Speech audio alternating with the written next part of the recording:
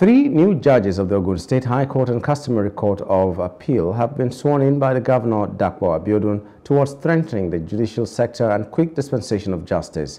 At a ceremony held at the Cinema Hall of the Herbert Ogunde in Abeokuta, the state capital, Governor Dapo Abiodun charged them to always uphold the fundamental principle of rule of law and shun temptations. He also charged them to maintain a high degree of integrity in discharging their duties as the last hope of the masses for equity, fairness, and justice. Let me therefore state that the judges being sworn in today should see themselves as custodians of a proud and hero pedigree from whom our people have a right to expect so much.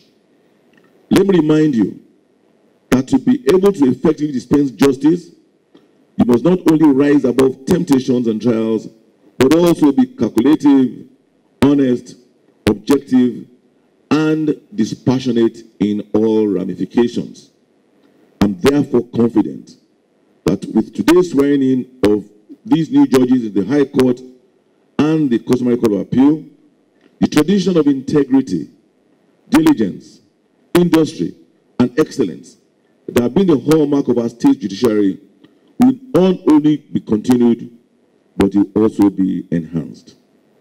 To the distinguished appointees, your appointment represents a cornerstone of our justice system.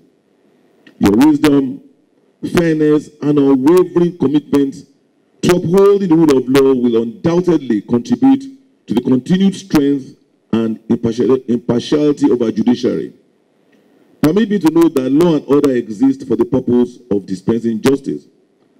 And when they fail in this purpose, they become a dangerous structure that blocks the flow of social progress and economic development.